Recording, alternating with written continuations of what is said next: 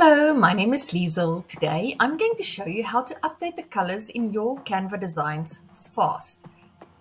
There is a great tool in Canva for this that you might not know about as yet. But before I show you that tool, let me show you this way first. On this Instagram post that I've just created, I would like to update it with my brand colors. If you've got your brand colors uploaded in Canva, you can do it in the following way. So here on the left hand side, we will go down to brand and my colors are uploaded here.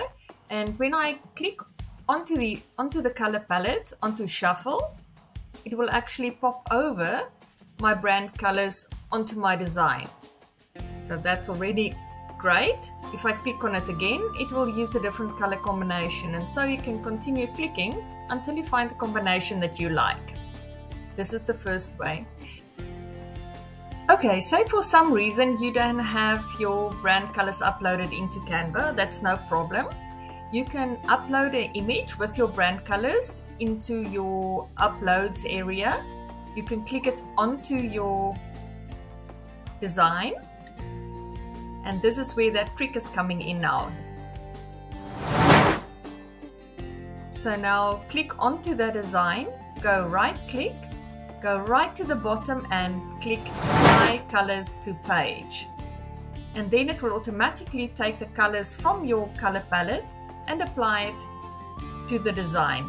If you don't like it that way, go right click again, Apply Colors to Page, and so you can just continue until you find the color combination from your palette that you like. Now stay tuned for this one. Say for example, you don't want to use necessarily a brand palette, but you want to use a different palette that you found while scrolling Pinterest. For example, Moody Blue Color Palette. Okay, so I'm now looking for Moody Blue Color Palette. I really like this third one, so I will go copy image.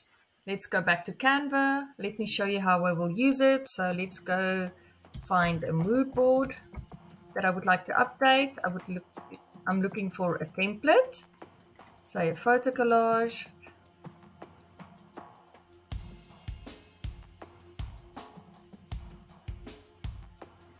Let's just choose this one, customize.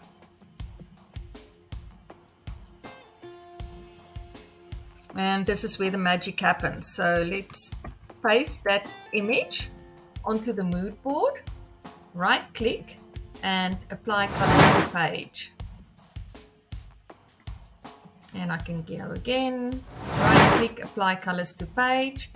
And so it will keep on picking up the colors in this image and applying it to the page as we go along. I'm sure this will be very helpful to your future design projects. I hope you found this helpful today. I hope you learned something new. If you've got any questions, please leave me a comment, and thank you so much for staying until the end. See you next time. Bye bye.